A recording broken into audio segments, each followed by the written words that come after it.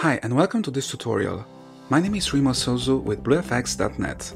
Today we'll take a look at how to set up After Effects for maximum performance and optimal render speed.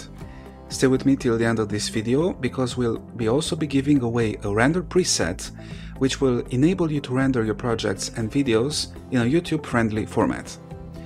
So let's jump into After Effects and we'll choose Edit Preferences.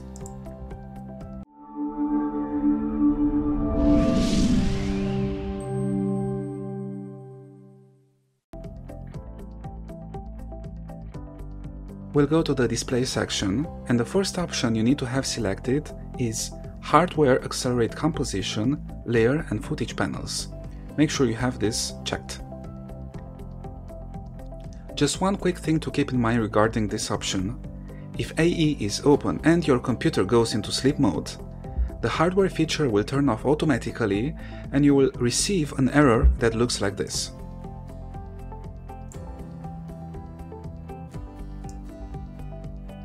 To fix it, just restart After Effects and enable the feature again.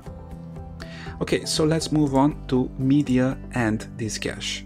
Now, assuming you are using an AE version which is newer than CS6, you will want to have this value as high as possible. We recommend setting it up to 50 GB. Also, for best performance, choose a different hard drive than the one AE is installed on, and if possible, use an SSD drive. Now let's move on to memory and multiprocessing. After Effects shares a pool of memory with other Adobe products such as Premiere Pro, Prelude, Adobe Media Encoder, and Photoshop.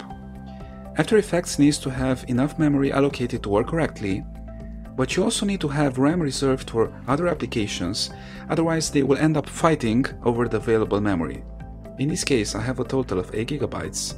And I reserved 1.5 GB of RAM for the operating system and other apps. Now let's take a look at a cool feature which is available for AECS6 and above, which is called Cache Work Area in the Background.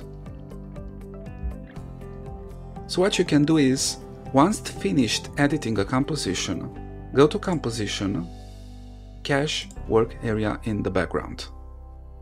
A blue line will show up and After Effects will begin to render that segment in the background.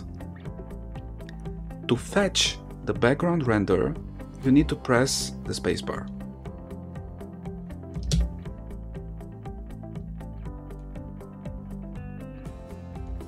This feature works with multiple compositions as well. So let's move on to rendering.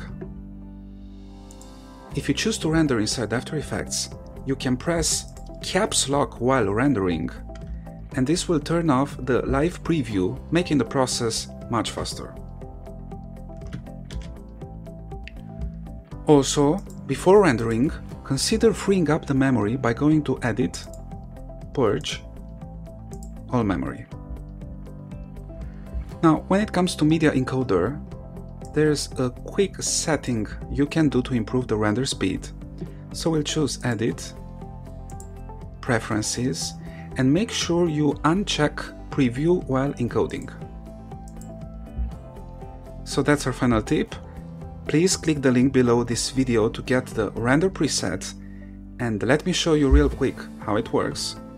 Just click on the Import button, choose the preset, and then drag and drop it on your composition. It will render in Full HD in a YouTube-friendly format and encoding. Okay, so that's it. Thanks for watching this tutorial. Don't forget to check out our website at BlueFX.net. And if you want to learn more about rendering and After Effects, check out our AE Academy. We provide training from beginner level to advanced, and we have weekly live classes with an Adobe certified top instructor. Thanks for watching, I'm Remo Sozu and I'll see you next time.